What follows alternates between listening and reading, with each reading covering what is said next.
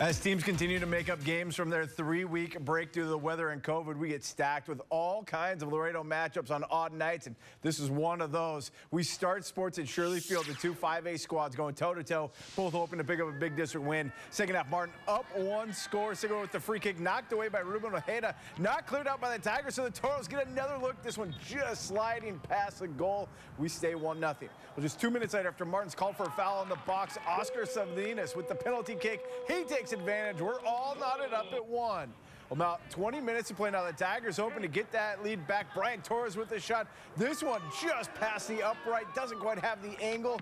We still 1-1. Well, time winding down. Chances getting slim. Another free kick for Sigurd. The ball loose in the zone. Dario Garcia there to clear it away for the Tigers. These two getting intense. But just 3 minutes ago, Sigurd going to get called for the takedown in the box. He's going to set up a penalty kick of their own. Another chance for Torres and the Tigers. He's not going to mess around this time. Finding the back of the net.